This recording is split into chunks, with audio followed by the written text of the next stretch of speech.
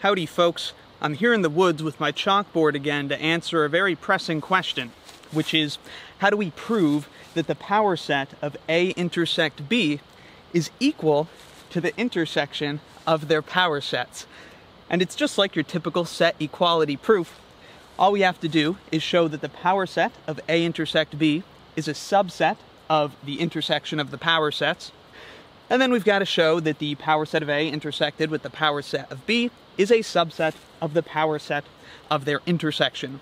This is one of those nice set equality proofs where once we write one subset proof, the other subset proof is actually just that one backwards, which will save us some space on the chalkboard, less writing for me, so should be good.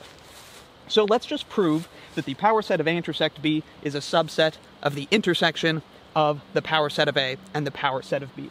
To do that, of course, we have to begin with an element of the power set of A intersect B, and then we want to show that it's in here. So we'll say if X is an element of the power set of A intersect B, then what? Well, as usual, this is going to be a pretty straightforward just application of definitions, so I certainly encourage you to give it a try yourself. If X is an element of the power set of A intersect B, well, that would mean that X is a subset of A intersect B by definition of power set. So this means X is a subset of A intersect B.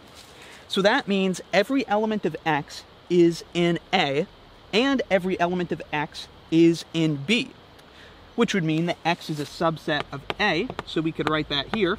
X is a subset of A and X is a subset of B. Now you see we're getting close. X is a subset of A, so what can we conclude? Well, by definition, that means that X is an element of the power set of A, since the power set of A just contains all the subsets of A. Similarly, since X is a subset of B, we can conclude, that X is an element of the power set of B. So X is in the power set of A, X is in the power set of B, thus it's in their intersection. X is an element of the power set of A intersected, well, my chalk broke, intersected with the power set of B. And so we've proven that any element of the power set of A intersect B is also an element of the intersection of power set of A and power set of B. Thus, by definition of subset, the power set of A intersect B is a subset of the power set of A intersected with the power set of B. Sorry for a bit of sloppy writing there at the end. So all that remains for this set equality proof is to prove that this is a subset of this. Like I said, we can just do this going backwards. Maybe you could cover the screen now and try to do that yourself.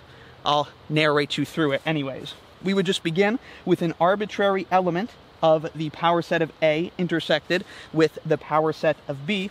Then being an element of that intersection means that X is an element of the power set of B over here, and X is an element of the power set of A. Then we apply the definition of power set to conclude that X must be a subset of A and X must be a subset of B, since it's in both of their power sets. But if X is a subset of A and X is a subset of B, that would mean X is a subset of their intersection, and then by definition, X is an element of the power set of the intersection, and so we would have proven that the power set of A intersected with the power set of B is a subset of the power set of A intersect B. Thus, the power set of A intersect B equals the power set of A intersected with the power set of B. Hope this was helpful, and thanks for watching.